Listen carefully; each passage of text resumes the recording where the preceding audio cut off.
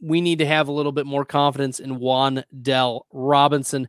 Wan'Dale Robinson, 4.4 speed, 4.44 40 out of Kentucky, right? He's been on my list for some time now. I know he let you down in week 7, but that was more matchup based.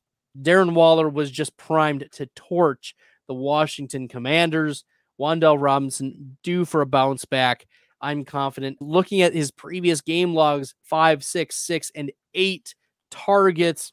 His yards per out run sure isn't great at 1.37, but Wan'Dale Robinson, I think, is due for a bounce back. He had been the best receiver on the Giants prior to this game.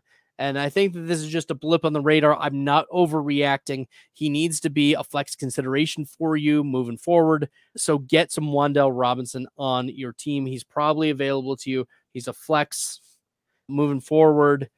And I like Wan'Dale Robinson as a bye-week fill-in, as a PPR flex.